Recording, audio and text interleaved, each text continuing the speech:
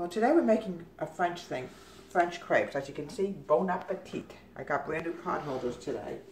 Sometimes you often have to buy new pot holders because sometimes water gets on them and it's just no good anymore. You can't use them.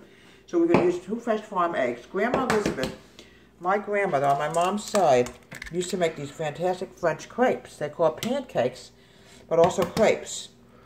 And she used to put on them apricot jam, sometimes ground walnuts with sugar. Today we're going to use blueberries. And often, sometimes you could even use a cheese sauce. But we're going to use blueberries because the blueberry season is just about over with. And I'm going to mix these eggs up.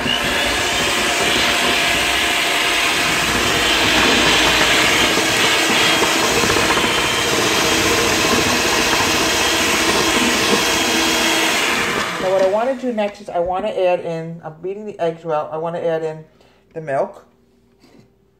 1 cup of milk. About 2 or 3 tablespoons of unsalted butter. This is going to make it really good. And a cup of flour. I'm going to mix this together and get it nice and smooth.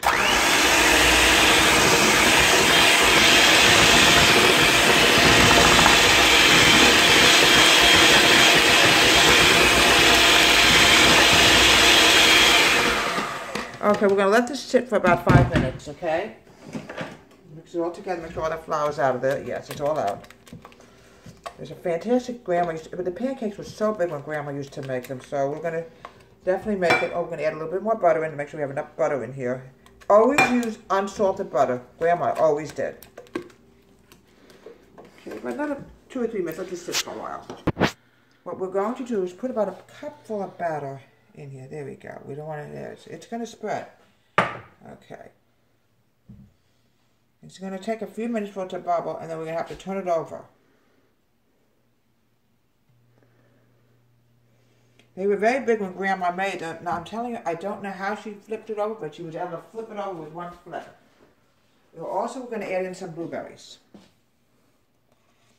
Not quite yet.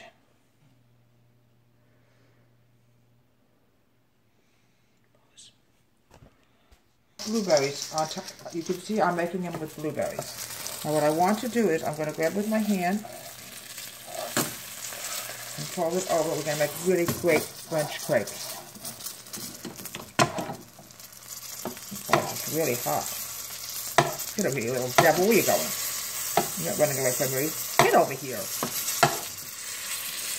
Now this little devil doesn't want to flip. Here we go. Some of them got out, not to worry.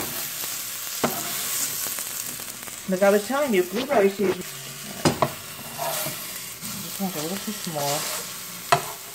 Alright, so put it here.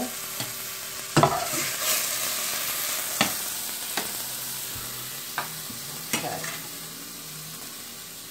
Alright, now what we're going to do now is, what makes a really great French crepe is a little powdered sugar. If you have powdered sugar left in here, if you don't. Oh.